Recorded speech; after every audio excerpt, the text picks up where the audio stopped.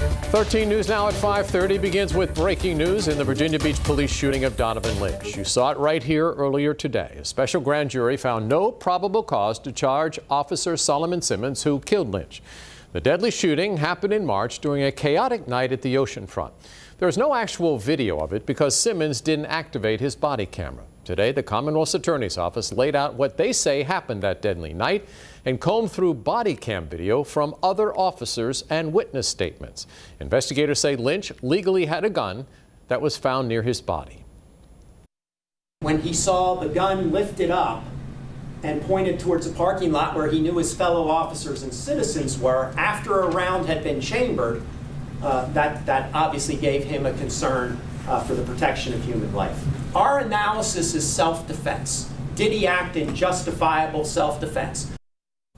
Virginia Beach City Manager Patrick Duhaney says the city will conduct an administrative investigation to determine whether the officer acted in compliance with police department policy. Simmons is on administrative assignment until that is over. The Commonwealth's attorney impaneled a grand jury back in September to look at the evidence. And today, he and his office said the grand jury's decision came after a meticulous review of the case. Dana Smith sat down with our legal analyst to break down what goes into a grand jury's decision. 8 months after a Virginia Beach police officer shot and killed Donovan Lynch at the oceanfront, the Commonwealth's attorney says a grand jury found no probable cause to charge Officer Solomon Simmons in Lynch's death.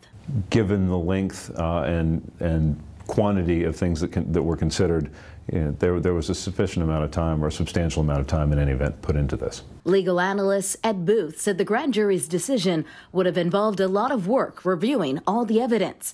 Besides hearing witness testimony, members also reviewed reports and audio and visual recordings. There were a number of people that they've talked to, a number of different sources of evidence.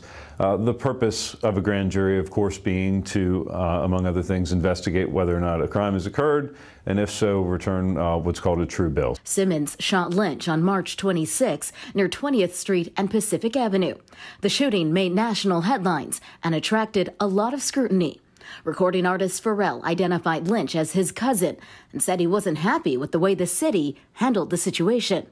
Booth said the Commonwealth's attorney's office would want the public to have faith in the process, and the news conference was its way of showing the public how a decision was reached, regardless of who was involved.